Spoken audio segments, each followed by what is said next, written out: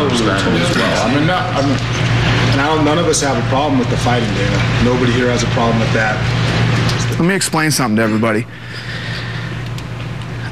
This is a very, and when I say very, I can't explain to you what a unique opportunity this is. You have nothing to worry about every day except coming in and getting better at what supposedly you want to do for a living. Big deal, the guy sleeping next to you stinks. He's drunk all night, making noise, and you can't sleep.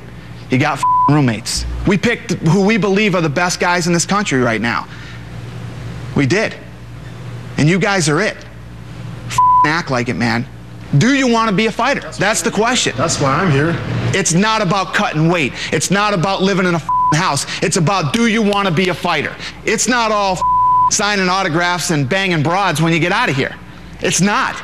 It's no fun, man. It's a job, just like any other job. So the question is, not did you think you had to make weight? Did you think you had to do this? Do you want to be a fighter? That is my question. And only you know that. Anybody who says they don't, I don't want you here. And I'll throw you the out of this gym so fast your head will spin. It's up to you. I don't care. Cool? I love you all. That's why you're here. Have a good night, gentlemen.